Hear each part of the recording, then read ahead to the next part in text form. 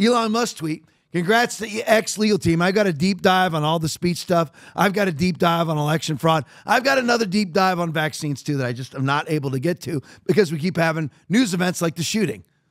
Congrats to X legal team for defending freedom of speech, the bedrock of democracy. Look what California wanted to do. News in lawsuit brought by X Corp, the Ninth Circuit, rules that California's law requiring, get this, now these are the defenders of democracy. The defenders of democracy want to require large social media companies to submit reports to the Attorney General.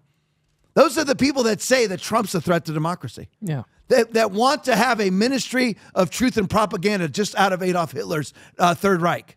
Those are the defenders of democracy. They are Nazis because they name themselves the same way, National Socialists, just like they're socialists. Reports to the AG about their content and moderation policies and practices likely violates the First Amendment. You having to report speech to an attorney general to see if the attorney general will approve your content moderation policies and practices? These are the defenders of democracy that tell you people like you and me are a threat to democracy. Go to the next one for me. I had to show you this because it's hysterical. If you saw it on the pregame yesterday, this is hysterical.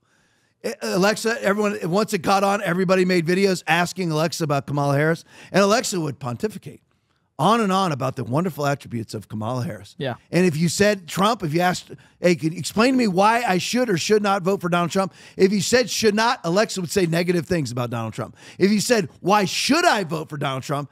Alexa would respond, I cannot answer political questions. Yes. I cannot go into anything political, basically, but it was something along those lines. I cannot discuss political questions. But if you ask, why should I vote for Kamala Harris?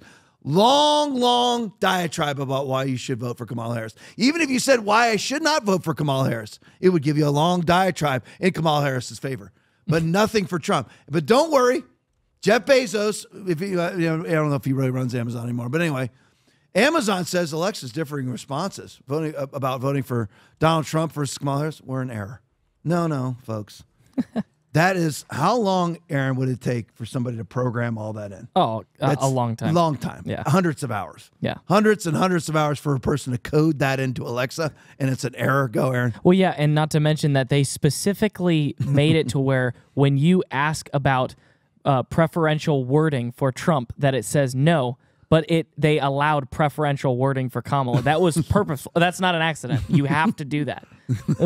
Yeah, someone's coding that in. Yes. What do you mean? What do you mean by the preferential stuff? What do you mean? pro Kamala. If you were asking Alexa to tell you pro Kamala things. Yes, exactly. It's allowed. It's allowed to give you pro Kamala, Right. but not pro Donald Trump. Right, because somebody coded that in. Exactly. This is not. Oops, I made a mistake and made a right on red. No. I mean, no, folks. I mean, this is ours. This is such bold face. It's audacious, bold face lying.